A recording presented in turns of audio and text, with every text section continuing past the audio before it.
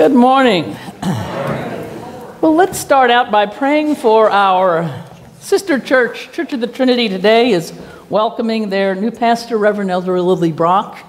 It's a day of rejoicing for them, a day of transition, and we welcome Reverend Lily into our community. I'm sure we'll all be going to the installation at some point in the next little while. So let's open by praying for them. God, we thank you for Church of the Trinity, and we thank you for that congregation and for all the transition and time they've been through. We thank you that Renee was a powerful and wonderful intern for them, and we give you thanks for Lily and uprooting herself and coming to this community and bringing her joy and bringing all that she has to offer them. Bless them today in Jesus' name. Amen. In the next several weeks, we'll explore what it means to follow Jesus, who is our leader, with our heart, our hands, our head, and our habits. To me, church, this church, is a place where we can nurture a healthy heart. Our calling is to be a place where hearts can be healed, and we can put our hearts to use for God. I think that churches, communities of faith, are one of the few places where it is okay not to just be in our heads or focused on tasks, but to be really connected spiritually, where the health of our heart, our very being, and our relationships are the reason for our gathering.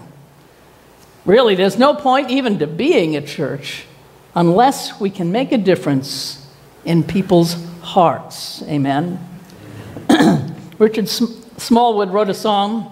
I'll see if I can sing a line from it this morning. Jesus, you're the center of my joy. All that's good and perfect comes from you. You're the heart of my contentment, hope for all I do. Jesus, you're the center of my joy. I heard in a new way this week that line, you are the heart of my contentment. As human beings, think of our hearts as the center of our identity, who we are. Did you hear that heartbeat? All right. Our heartbeat is the first sound our bodies produce. Inside us, they are a drumbeat of life. They are the first vibrations we feel or hear, our mother's heartbeat. One of the wonders of creation is the heart, a muscle that is a pump. It pumps nutrients, oxygen, nourishing every cell in our bodies. It's the source probably of all rhythm, every drumbeat, all of music, our own heartbeat. It's what doctors look for in the womb for viability. It is what most often marks our death, the stopping of our heartbeat. Our mortal life is bordered between that first faint heartbeat and our last. And the human heart, early in human history, became a metaphor for so many things. For thousands of years, poets and writers, hymn writers, those who wrote the Bible, or contemporary Christian music, saw the heart as the center of self, about desire, honesty, courage, and of course, love. Hallmark created an empire for the human heart. Just think of all those Valentines cards on sale now, reminding you have to buy one. And then there are those bumper stickers, aren't there? Yes. I don't know if we got one that says, I love the Patriots, or I love the Rams, or I don't know what today, but amen. All right. They're just great, aren't they? Yeah. Oh. All right, New Jersey, come on. I love Jesus. New York, all right. Yes, very good. There are a dozen metaphors, aren't they, Hearts of gold, pour out your heart. I have my heart on my sleeve, setting your heart on something, being lighthearted, being heavy-hearted, speaking from the heart, breaking my heart. In the contemporary reading we heard today, they say, in the heart is why. Your heart is home to your intention and motivation. It is core to who you are. Sometimes that means we need to have a change, a healing of our hearts, in order to be whole and healthy. 1 Corinthians 13 is a scripture I can hear over and over. I've heard it my whole life and never be tired of it. I never get tired of preaching from it. It's Paul's hymn about the heart of it all. Paul wrote the first letter to the Corinthians after he had fallen in love with Jesus and become the apostle of the heart set free. It wasn't always so. Paul, then called Saul, was part of the religious right of his day. He was a fundamentalist, we might say, filled with rage, even hate about those different from him. His heart was all twisted up with a kind of religion that would persecute, that was all about following rules and about punishment.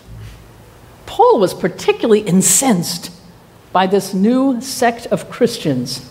They had really gotten under his skin. They were so free of rules. They claimed to be all about love. They were going against everything he thought was right. And he made it his personal mission to wipe them out. And then one day, while fuming, I'm sure, on that road to Damascus, he was confronted with a vision of Jesus himself. He was invited to take a new and dramatic path, to make Jesus his leader, to let in the love that he had persecuted. His heart was changed by Jesus and that early Christian community who loved and welcomed him when you think they would have been afraid or wanted to keep him away. He even became the chief advocate for drawing the circle of early Christianity wider and including the Gentiles, something the old Paul would never have tolerated. Paul stopped pushing love away and really let God in.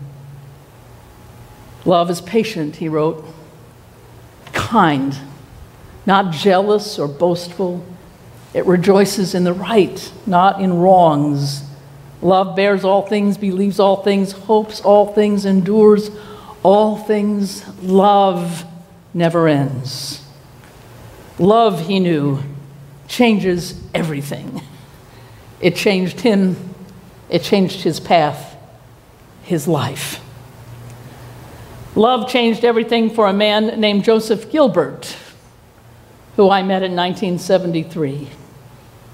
In the 1960s, he was heterosexually married, a successful PR person for the city of Sacramento, California. But he had a secret of which he was ashamed. He was gay. He was also deeply religious and did not want to create a scandal to hurt anyone in his family by coming out. He made a choice to express his heart and his sexuality in a private correspondence through letters sealed and sent through the U.S. mail. In those days, the U.S. Post Office and federal government saw that correspondence as a felony because it was homosexual in nature. They opened his private mail. He was arrested, publicly humiliated, lost his job and his family, and he was sent to prison for several years. When he got out, he was ruined, broke and broken. But someone told him of a Metropolitan Community Church just starting in Sacramento, California. When he was welcomed, even as an ex-felon, which he told them right away, he was so moved that it healed him. and helped him give his heart to God. Joseph Gilbert started the first prison ministry in MCC. I heard him speak about it in 1973. He had a file box full of letters from people all over the country who are LGBT and are in prison.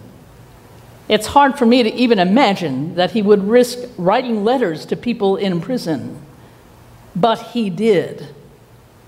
I remember him reading some of those letters to us, tears streaming down his face. When the state of California refused to let our ministers visit some of those prisoners, Joseph and MCC sued them and won in federal court. I thought we were the only church suing to get into prison. I think that is. Joe's broken heart had healed enough that he could risk helping others who needed good news and hope. Love changed everything. By all outward appearances, Paul the Apostle's life did not get easier when he fell in love with Jesus. The realignment of his heart turned his life upside down. He wandered all over the world, preaching, surviving shipwrecks and jail, earthquakes, beaten. He lived hand to mouth sometimes, dependent on the kindness of strangers. But every day, in serving God, in sharing Jesus, he was filled with joy and love. He was free of the rage and the need to push love away. Proverbs says, above all else, guard your heart, for everything flows from it. Extending the metaphor, I want to look at maybe 3 heart ailments that make us vulnerable. First, there's having a heart blockage. There are some of you who've survived that in this room. Having clogged arteries. Sometimes meds can help this, but often open heart surgery is needed. Our spiritual hearts are sometimes blocked by pain, by fear, by disappointment, hurt, by betrayal. One of the great things about being part of a church community is that we can offer spiritual open heart surgery right here, right in this place. We all need it sometimes. We may not even realize the ways in which we've tried to protect ourselves from pain or hurt or disappointment, that we've allowed our hearts to be blocked. There was a saint in the 14th century, Saint Lutgard. I'd never heard of her. She had a vision of Jesus literally removing her heart and replacing it with his. Kind of the first heart transplant, spiritually. Her meditation on Jesus' heart became part of the Sacred Heart of Jesus devotion that is part of Catholic spirituality. Sometimes we need a blockage to remove, and sometimes we may need a transplant, but God is able. Whatever happened to you, whatever you experienced that shut down love inside you, God is able to heal, to set your heart free. Touch your neighbor on the shoulder and say, God is able. The second ailment is a problem with heart rhythm. We may hear it AFib or different things like that. Our heart goes zig when it should go zag. It's not in sync, it's out of sorts, it's too fast or too slow. Sometimes doctors even shock the heart into restarting, rebooting the heart, or they put in a pacemaker. Have you ever had times like that in an emotional sense where you're out of sorts? Where you're tired and just not feeling it? Maybe because of grief or other things. The world seems to go on, but I'm not in sync with it. Or maybe there's just a lot of change happening and I feel like I can't keep up and really I don't want to. God can help us sync up with love. Sometimes we have to just show up and see what God can do with us. What if we came to church with the hope that we could open to how God might do something with us, surprise us, reboot us, be our pacemaker? I get to sing with the choir, and sometimes when we're singing and rehearsing songs, we're a little off either tune or rhythm, particularly. And Nikki has the thing when she'll point to one of us or some of us and say, just kind of lean in. You kind of lean into the choir as a whole, and as you begin to feel it and absorb it, you can get back on track. Don't stop singing, but kind of pull back a little bit and get yourself in sync with the rest of the group. Thirdly, the heart can be weak. It is, after all, a muscle. Disease or poor nutrition or not enough rest or exercise can weaken the heart, or genetics. The heart has a huge job, and sometimes it doesn't have the stamina for what it needs to do. Our spiritual hearts need to be exercised to stay healthy. Our spiritual hearts have to have a good diet, need nourishment with the right things. The church should be a place where we get to exercise our spiritual muscles, where we grow in strength for service, where we get the strength to care or to go the extra mile, to be there for someone else, to stand up for justice, for what is right. Sometimes our spiritual heart muscles have been damaged. God can heal that too. The psalmist says, "Create in me a clean heart, O God, and renew a right spirit within us." You know what it's like to do things that are not good for you, but you do them anyway. God can heal that too. God can change even the things we can't talk about, or we don't want to think about, or share with anyone else. We also have to believe that others can change with God's help. Everyone has a story. Those in prison, somebody next to you at church, on the line at the grocery, at the doctor's office. We all have stories. Paul once said, "God's power is made perfect in my weakness, for when I am weak, then I am strong." God can transform every weakness for God's purpose, as Joseph Gilbert found, and St. Paul. We live in very challenging times in our community, in Florida, in the world. I can feel that God wants to open up opportunities for us, SunCoast MCC, for us as individuals to use our hearts to help heal the world.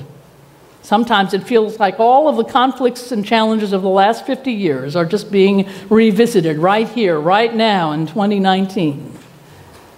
We need to believe that we can face every storm and every challenge by aligning our hearts with God. Touch your neighbor and say, "Every storm." Every storm. We can face every storm by aligning our hearts with God. So at this time, before we sing our song of reflection, I want to do something special and invite you just right where you are in your seat. You may feel like raising your hand. You may just want to touch the hand of someone near you. God, right here and right now,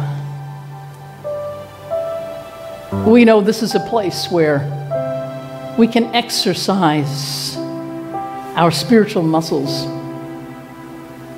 where we can get back in sync if we felt out of rhythm, out of sync with you, with one another. God, this is a place where if we really need open heart surgery, you can reach right in to our soul and spirit right now. God, I want to pray right now for people in this room who struggle with something they can't talk about. Maybe they tried counseling or help or something, but God, I ask that you would just touch that vulnerable place. God, we know that you can change our hearts. God, maybe our heart was hardened towards someone or something. Maybe hurt hardened us. Maybe hurt made it hard for us to forgive or to ask for forgiveness. God, right here in this place, you are the one who can reach right into our lives, and you can help us have a healthier heart filled with your love. God, we know Paul was a difficult customer. He was a tough one for you. But God, you were able to touch him and turn him around. I thank you for Joseph and for the many lives of people in prison who never imagined there would be hope and love for them. God, we pray for so many who have nowhere to go with their broken hearts. And we pray that they might find this place, that we might be a place where broken hearts can be healed,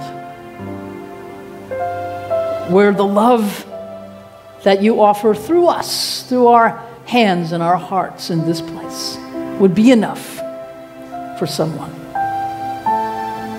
Thank you, God, for loving us so much and caring about us so much that you sent Jesus to us, that you gave us a Holy Spirit who we could call upon in that midnight hour. God, be with us now as we begin to sing this wonderful song of praise to you.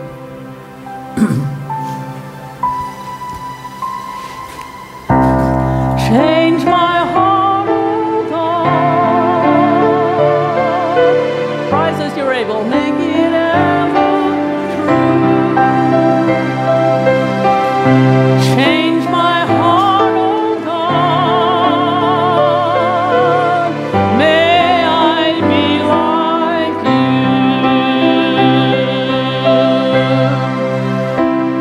Heart, oh God. Make it ever true. Change my heart, oh God. May I be like you. You are the potter, I am the clay. Mold me and make me. This is what I pray.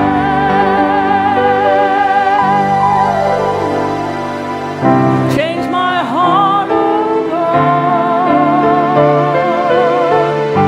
Make it ever true. Change my heart, oh God. May I be like you. Amen. You may be seated.